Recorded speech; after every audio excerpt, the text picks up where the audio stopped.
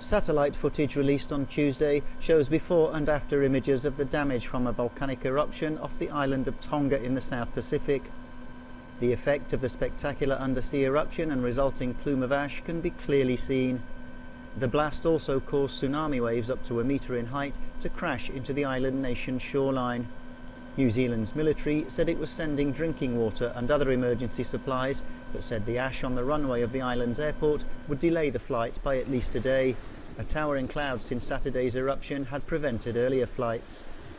The New Zealand government said that following a successful surveillance and reconnaissance flight on Monday, imagery and details have been sent to relevant authorities in Tonga to help make decisions about what support is most needed.